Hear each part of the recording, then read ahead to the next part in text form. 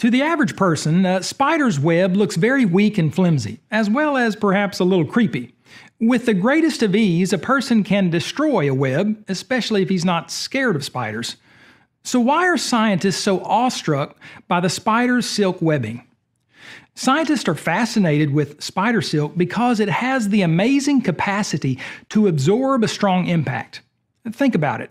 Spider silk is much, much smaller and lighter than the flies and grasshoppers that often fly full speed into a spider's web.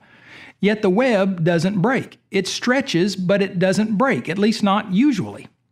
Spider silk can stretch 30% farther than the stretchiest known nylon and 40% beyond its original length without breaking.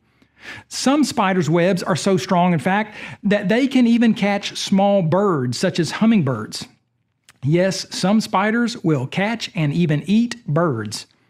Although it may not seem strong and tough from the vantage point of a human being who can easily tear down a spider's web, pound for pound, the silk from certain kinds of spiders is 5 times stronger than steel and is twice as strong as the material that currently makes up bulletproof vests.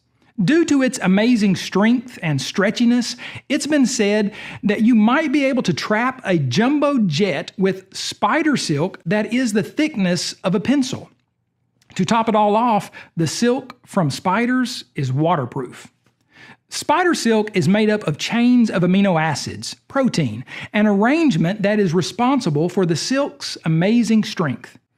Can you imagine how useful it would be if we could produce our own spider silk?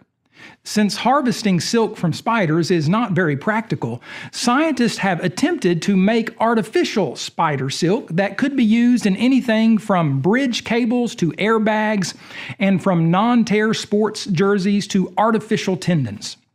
We could make soft, lightweight, bulletproof vests for policemen, vests that would absorb more impact than current ones. How have scientists fared so far? Although they've made some progress, one scientist admitted that despite years of research, artificial webbing can't even come close to equaling the amazing qualities of spider-produced silk. Sadly, this same scientist believes that spiders just evolved the capacity to spin silk. Are we to believe that the mastermind behind the light, stretchy, shock-absorbing, tougher than steel, better than anything man-made spider webbing is undirected, accidental evolution? Common sense says no way. Obviously, if scientists must spend countless hours trying to design a way to reproduce spider silk, it's unreasonable to conclude that the natural silk which spiders make is a product of random mutations and millions of years.